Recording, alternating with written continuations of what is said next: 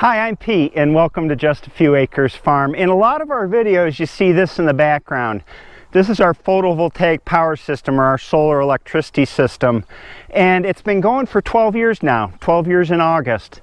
In this video I'm going to go over how the system works, how its parts and components are put together, and how much power it's made in the 12 years to help you decide whether it makes sense for you to have solar electricity on your small farm.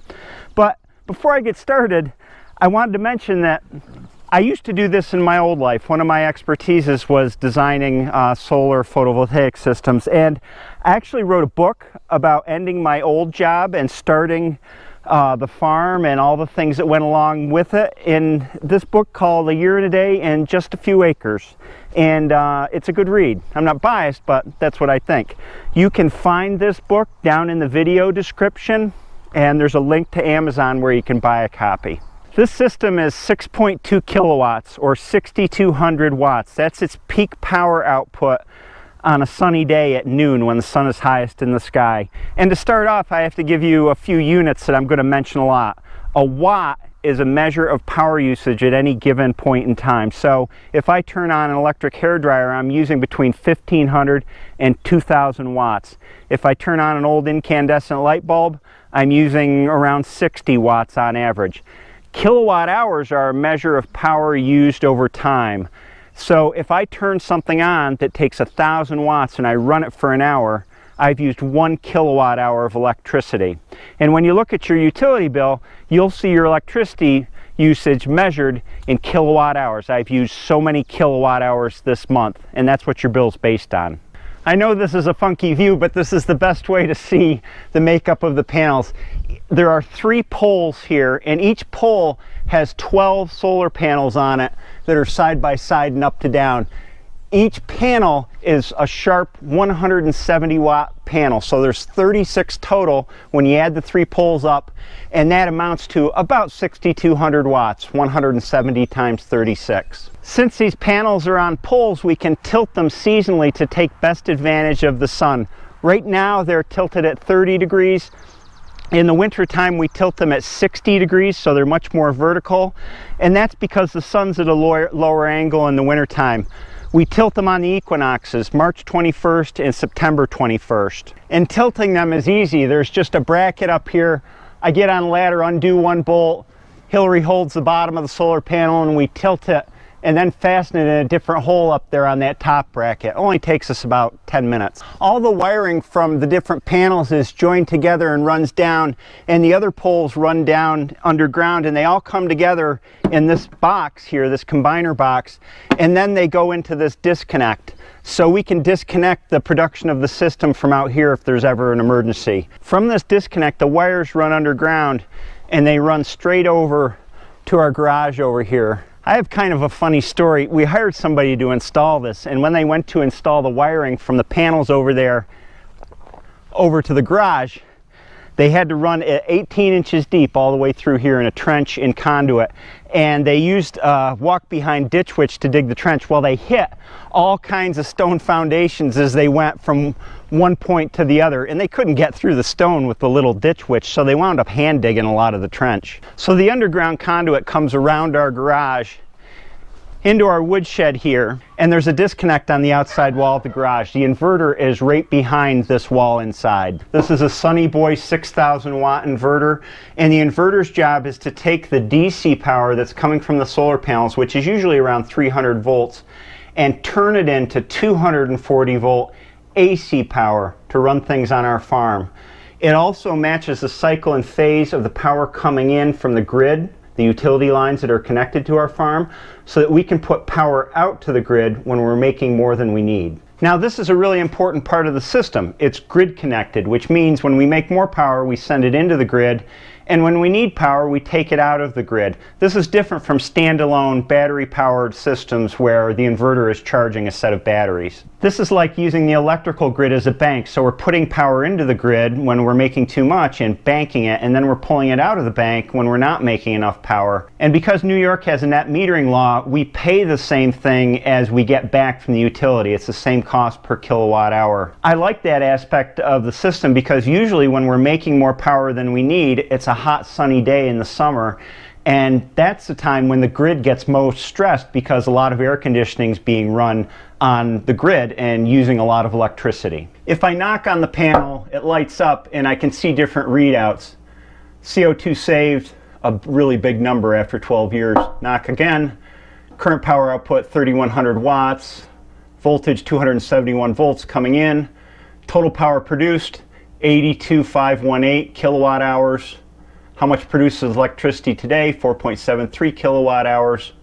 And back to the beginning. From the inverter, the power is fed through this conduit into our garage sub panel, and from the sub panel it makes its way into our house via some more underground wiring. The wires from the sub panel in the garage come underground into our house. The main electrical panel is in the basement of our house, and then from the main electrical panel, conduit comes out underneath the lawn here and goes to the utility connection meter. And yes, there's a little bit of man versus nature going on here with the vine. I like it. Now our meter's a little special because it's a net metering meter. It has two readouts. One is the power we've drawn from the grid, and the other is the power that we've put back into the grid. And this is how our electric bill is figured. Now, onto the numbers part. When we put in this system 12 years ago, it was sized to meet all of our electricity needs on an annual basis. So we would be what's called net zero. That is, in the summertime we would make more electricity than we needed, bank it in the grid, and then in the wintertime we made less than we needed. We could pull out from that bank. So on an annual basis, we were getting all of our electricity in a sense from the solar panels, although the grid was involved. When we put in this system, it was about $17,000 after federal and state incentives and tax credits. And to date, this system's made about 82,000 kilowatt hours of electricity, as shown by this electric meter that runs off the inverter. The electricity we buy from the grid costs us about 10 cents per kilowatt hour. This includes supply charges, delivery charges, and taxes. So to date, we've made about $8,200 in electricity. So the system's made about half of the energy it needs to pay for itself, and the total payback period will be about 25 years. That's an awful long time, I know, but I had other reasons for installing the system. Number one, I thought it was the right thing to do, environmentally and from a sort of self-sustainability standpoint. Number two, I was in the business of designing these, and this acted as a demonstration case for clients. I had its readout connected to the web, and wherever I was, I could pull up its performance statistics and current performance and show it to clients. So if I'm looking at 25 years payback, the question is, can I make money off of this? How long will this system last? Will it last 50 years? Well, there's two components. Number one, the panels will last indefinitely, but the problem with the panels is that they're subject to something called weathering, and that is when rain and dirt get on them, gradually the glass gets microscopic scratches in it and becomes less transparent, so less sunlight gets through, to the tune of about a 1% loss per year. So 12 years into this, I've lost about 12% of the peak capacity of this system through weathering on the face of the panels. The inverter is another matter. It is filled with lots of complicated electronic parts. This inverter was warranted for 10 years. It's on year 12 now. I've never had a problem with it, but we may have to replace it sooner or later. The good thing is that the modern inverters are more efficient than this, so we'll actually generate more power off the system with a new inverter. When it comes to other upkeep costs and time, there really haven't been any. I check the inverter once in a while to make sure it's working and to see what the output is. I tilt the solar panels twice a year. There's really nothing else. The good news is that solar technology has really come down in price in the recent years. Now you can put in a system like this for half the price, about 8,500 bucks, which means this system would have paid for itself by now in year 12, and anything else is icing on the cake. The technology has changed so much. Now you can buy inverters that are dual mode, so you can either charge batteries with them or connect them to the grid, so you have power during power outages if you would like. The panels can come with micro inverters in them, where you have a little inverter on the back of every panel, and it optimizes each panel's performance so you get more energy out of the system. There's so many new developments. And here in New York, giant systems are going in all the time. These are megawatt sized systems.